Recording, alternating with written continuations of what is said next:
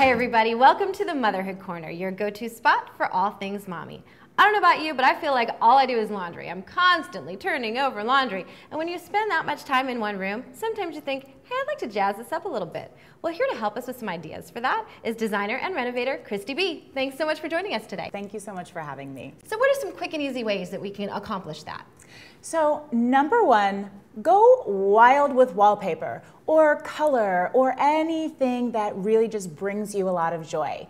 I had a client that said exactly what you just said. I do so much laundry, I want to actually enjoy being in this space. So that was an area that we could throw a pop of color and pattern in to jazz it up. I like that. So favorite color, something bright, something fun. Exactly. Keep in mind that not everyone is going to see this room, so you can kind of be a little bit more playful or funky in there. I like it. And speaking of bright and cheerful, my number 2 tip would be to lighten up the space as much as possible.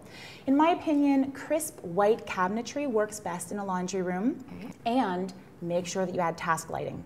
Under cabinet lights, very easy, inexpensive to install, and they make a world of difference in adding brightness and lightness. That's so smart. It's such a quick, easy fix. Exactly, and oftentimes we forget those quick and easy ones. We Those do. are the best, right? We do. And number 3? Number 3 is fun. It is to have fun with your hardware. Think of your hardware on your cabinetry as like jewelry of this space. You know? I love that. It's like the bling. That's right. A little sparkle, a little bling. You can put crystal knobs on there, something that's really like fun, and every time you open up that cabinet to pull out the detergent, you're gonna be like, oh.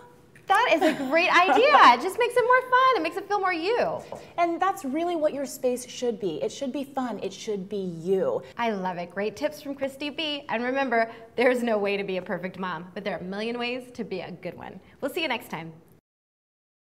Join the conversation on Facebook, Twitter, or Pinterest.